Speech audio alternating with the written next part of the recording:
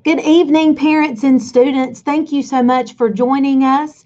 We have a lot of information to throw at you this evening, so take some time to process everything, discuss with your family, and if you have any questions, please do not hesitate to call the school or email me at any time. So, first off, who am I? I'm Amber Nichols. I'm the principal here at Cleveland Early College. I have been the principal here for 2 years now.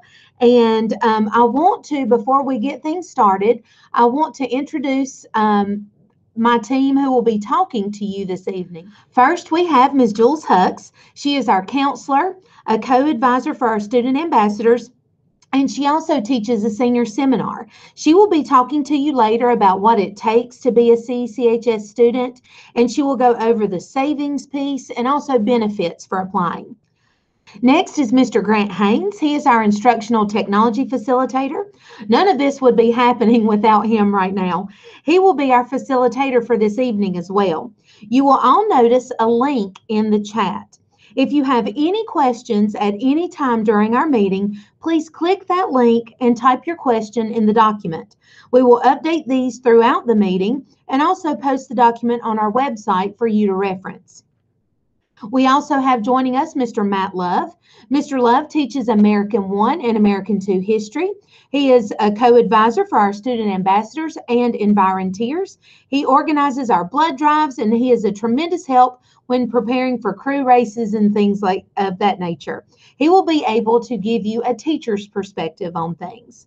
And now to our student ambassadors. We have Alyssa Adams, one of our seniors, who will take us on an in-depth discussion about EL education. Emma Mosteller, another senior, will be talking about the importance of crew. Hannah Martin, one of our sophomores, will be joining Emma on the discussion of crew. Jada McMullins is one of our juniors, and she will be discussing clubs offered here at CECHS. Aaron Hull, another one of our juniors, will talk to us about what seminar is and why it is important. And then Brooke Porter, one of our freshmen, will discuss what college looks like, especially from a freshman perspective. Okay, so let's get started. I'm going to give you a brief overview of who we are and what we do. There are great options for your child in Cleveland County, and so this is just an informative session to let you know all the options you have available so that you can make an informed decision for your child. I tell everyone that I meet that this school is such a hidden gem in Cleveland County. We are in Shelby, on Cleveland Community College's campus, and we are located in the LeGrand building.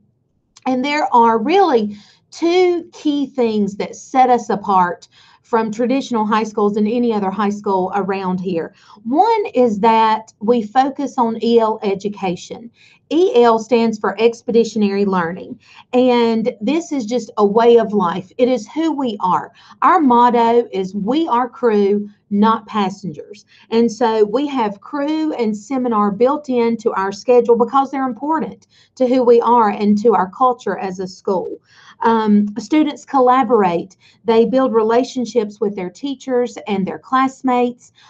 There's just a lot that they accomplish in crew and in seminar that you'll learn about a little later. The second thing that sets us apart is that your student can graduate in 4 or 5 years with not only their high school diploma, but an associate degree as well, either an associate in arts or an associate in science. And they start their freshman year. Most schools will only allow you to begin college classes your junior year. So our students get a jump start on that so that they can build throughout the year. We are very service oriented. We will do things like work in the garden, clean up the outdoor classroom, build birdhouses, things of that, and help within our community. So we're very service oriented as well. Our teachers are, in my opinion, the best. They are very hardworking. They do a lot of hands-on activities with students. Some of our teachers don't give a single test. they work on projects instead. We have small class sizes, and that is helpful when we're trying to build those relationships with our students. Teachers focus on quality work, and so where a student may receive an F, they just receive here and not yet. That's not good enough. Let's keep working on that. Students learn life skills, and we also have a college liaison who is the bridge between us and the college. She works with your students. She will be talking to you as well to just keep you updated on the college piece. Our school day is a little different from our traditional high schools. We begin at 8:30 and we end at 3:45. We typically, our calendar starts the first week of August, and then we're finished about mid-May. Our high school core classes, they are all honors level. So be ready to work in that. Our attendance is extremely important. We have very few discipline issues, but the attendance piece, and any of these students will tell you, you've got to be here, because you will quickly fall behind if you are unable to get to those college classes and high school classes. So that's our school day, and we'll go into a little more detail throughout the evening. A quick overview of the process. One thing I want to encourage you is that you're doing step one, so that's great. You're attending a parent interview. Even if you're not sure or not 100% sold on whether this is the right school for you, I encourage you to go through the process, because things might change over the course of a few months. So first things first, you attend a parent interview. You receive an application. You can download that from our website. You can pick one up here in our front office, or you can get one from your middle school. But you need to complete the application process and turn that in. And then you will have a one-on-one interview. Now, it will be virtual this year, but you will have an interview, students, with a county office member, or perhaps one of our college instructors, and just a way to get to know you, to kind of understand your learning style, and to discuss whether this is a good fit or not. So those three things have to be completed before your name is sent to a lottery. And what we will do is that we'll send to Greensboro, and they will work their magic algorithm, and then we will have our list of students, and we will be taking up to 65 students. Now, you do have to enter your freshman year. And that's very important to us because of the cohort nature and building relationships. So you have to enter as a freshman, and you have to complete a full year. Sometimes, change is hard. And so when you come, you do have to complete a full year. But at the end of the 9th grade, if you decide, this just really isn't for me, then certainly you can transfer back to your zone school or wherever. And then the same goes for your 10th grade year. Let's say you make it 2 years, but it's just maybe not for you, then you can transfer back. So I don't want you to think you're immediately locked in when you come. Okay, so that's it for me for now. I'm going to now turn it over to Ms. Hucks, who will discuss what it takes or what it looks like to be a CECHS student. So you might be wondering, do you think you'll make a good crew member here at CECHS? So a few things to kind of keep in mind to let you know. If this sounds like you, then yes, you would be a great crew member. The 5 R's that we are trying to kind of make sure we have implemented, students are resilient, responsible, respectful, reasonable, and reflective. So here at CECHS, our students, you're going to be challenged to be effective learners, ethical people, and to contribute to a better world. Our crew emphasizes the school-wide culture that inspires adults and the students to be their best selves, to achieve more than they think ever possible, academically, emotionally, socially, artistically, and even physically. And so now you're going to watch a video on a day in the life.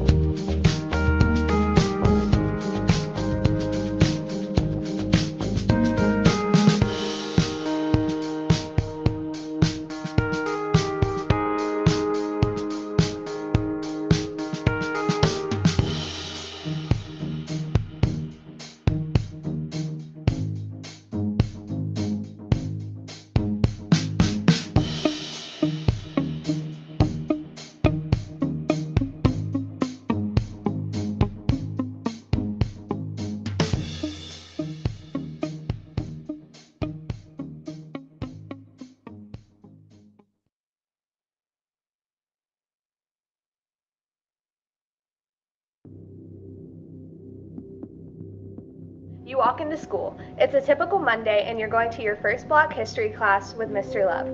Everything's normal, except all of your classmates are standing outside of the door.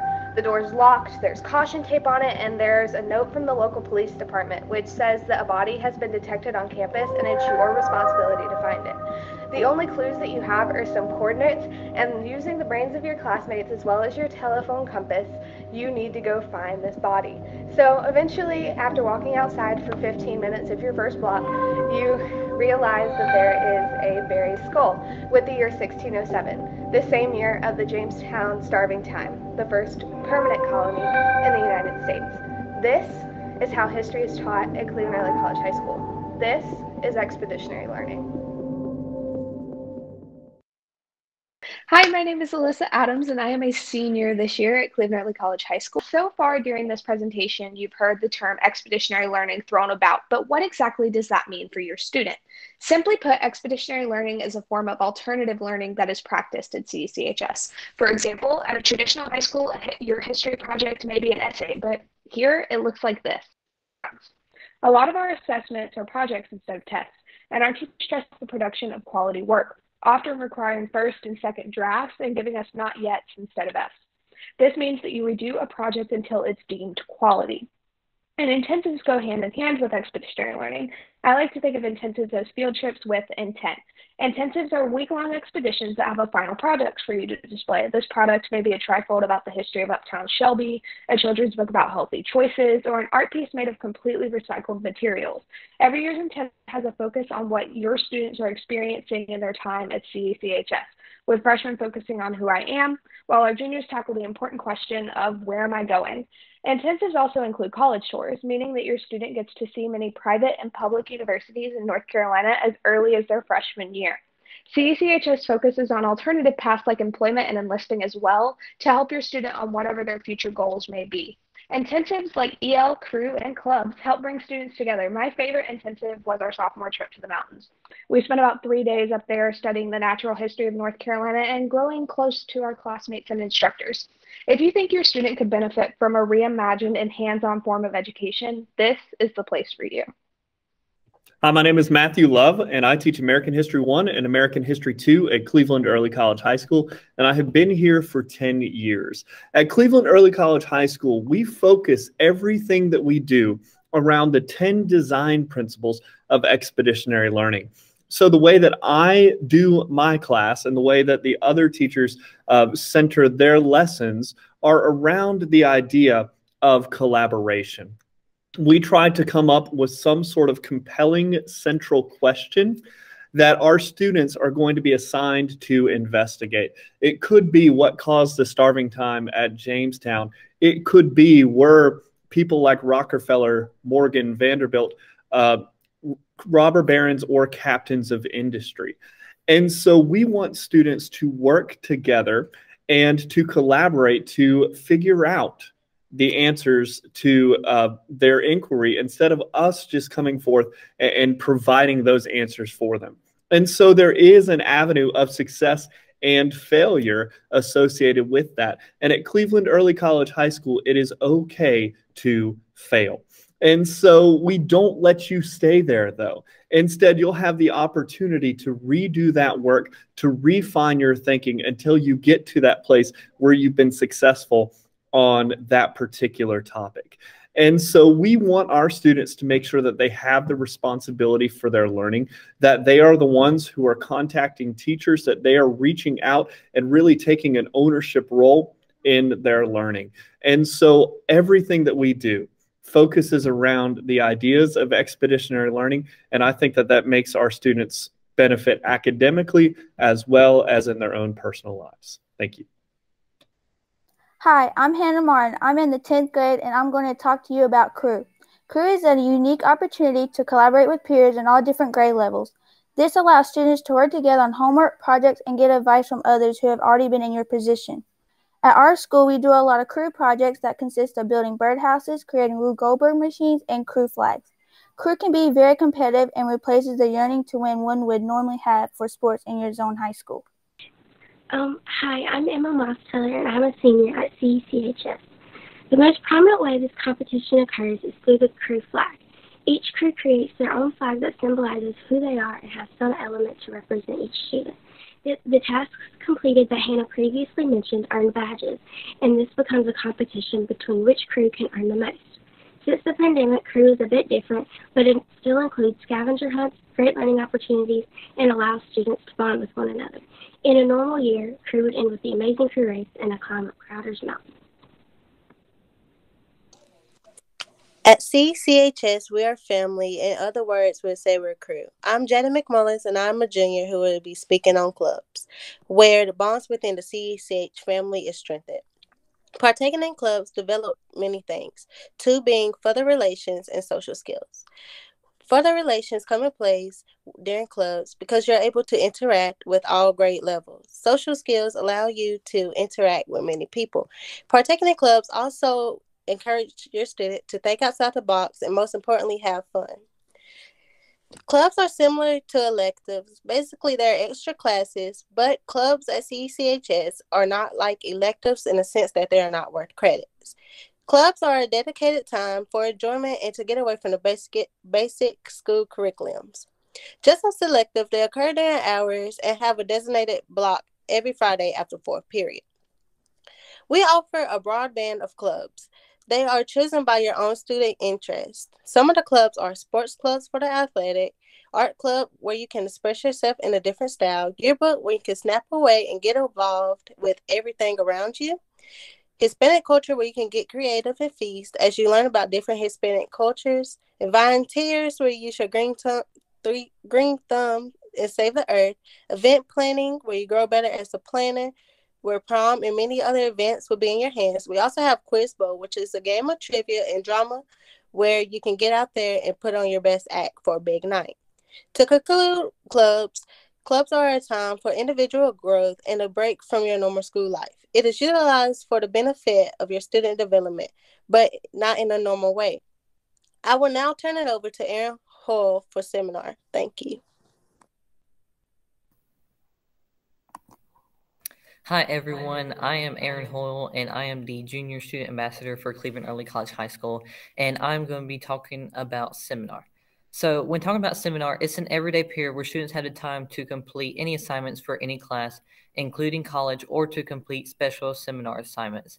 Seminar is one of the top things that sets us apart from traditional high schools because not only are you working on your assignments to create a high quality piece, but you also learn valuable lessons and skills for your future, such as college preparation, financial education, interview preparation, and so much more. And seminar also counts as a high school credit. Seminar is one of personally my favorite because it gives me the opportunity to produce my best work for my classes, and I always have the chance to ask for help when I need it. I hope this all gave you a personal insight on how the early college functions.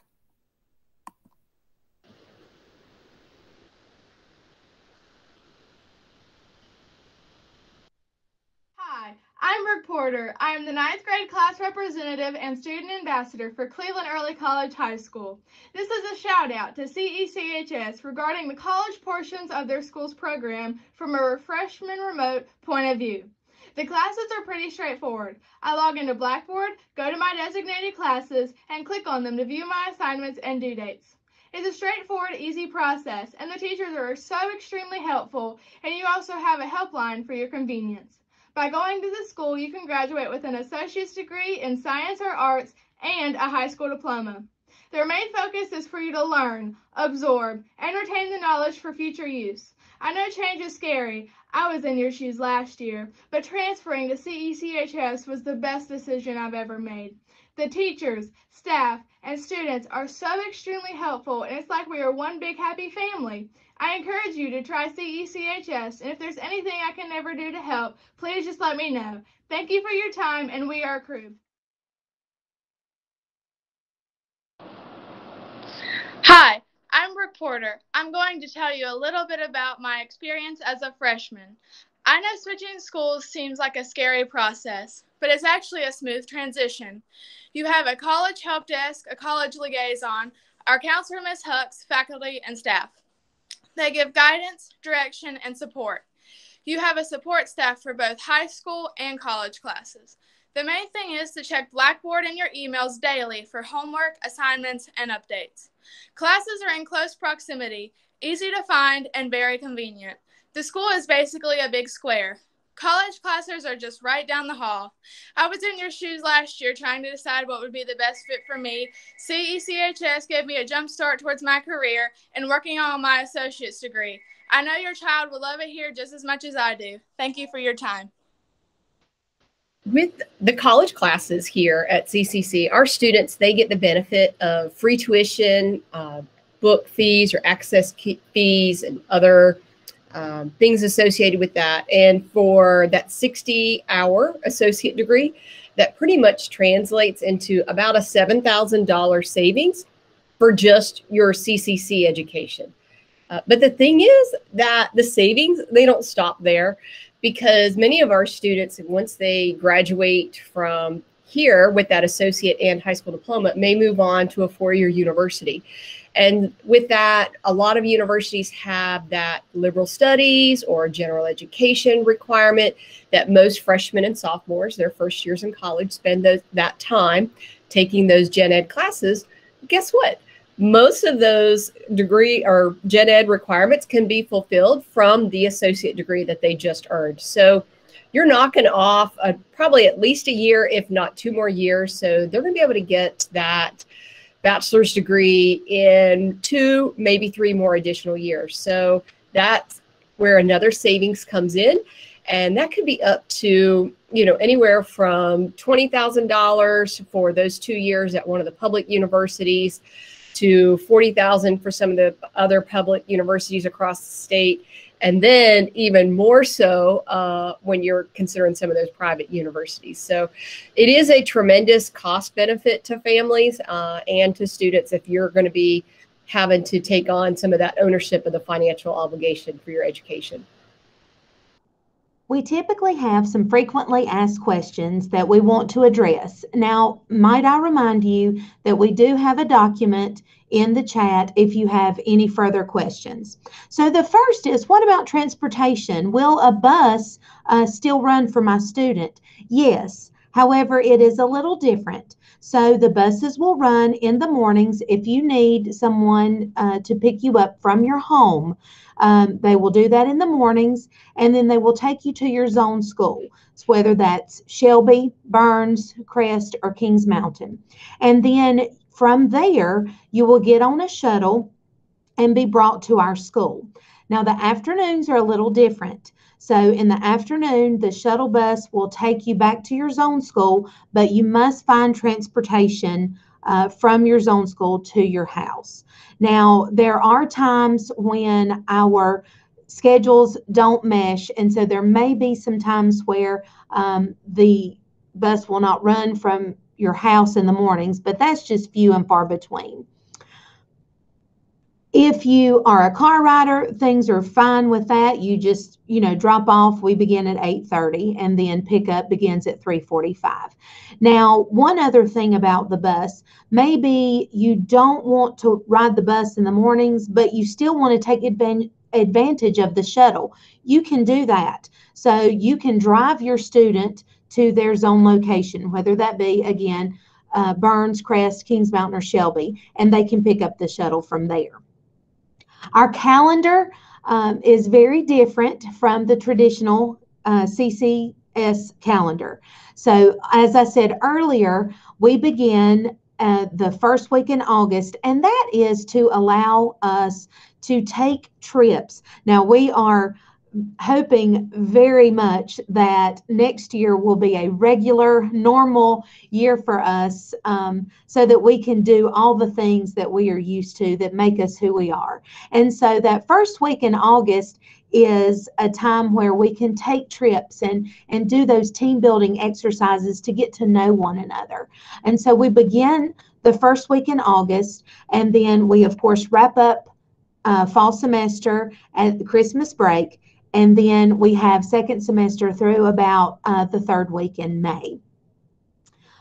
We do try, and another reason for this is we try to mirror our community college schedule. And so anytime they are out, we will get out a little early. So we'll get out at 2:30 when college is not in session. Another question is, do you still have the academic clubs like Beta Club and National Honor Society? We do have both of those clubs and opportunities for you to participate. We have a new Beta Club sponsor this year, Mr. Haynes, and he is doing an excellent job getting students really involved and being able to reach out even in a pandemic. So yes, we do offer both of those, and we encourage you to strive to be in both of those academic clubs. Driver's education is another question. We have that once a year. And so it is very important that if you can get it in that first time that you want to jump in. So we offer that usually in August of fall semester. And that will be the only time we have driver's ed here for our students on our campus. Fees. Okay, so how much is this going to cost me? Fees are, we just have a flat $125 rate.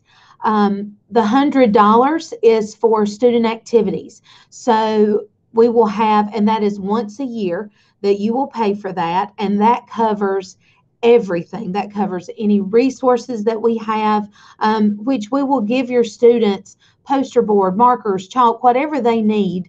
We will provide that here. So that we will offer resources there. This pays for all field trips. Any t-shirts or things that students will need are covered by that student fee, $100 for the year. And then you have a $25 technology fee, and that is standard across Cleveland County schools. And that, of course, goes to your Chromebook, case, chargers, all of that. So $125 fee per year. And then senior year, it gets a little cheaper. So there's a little break in that.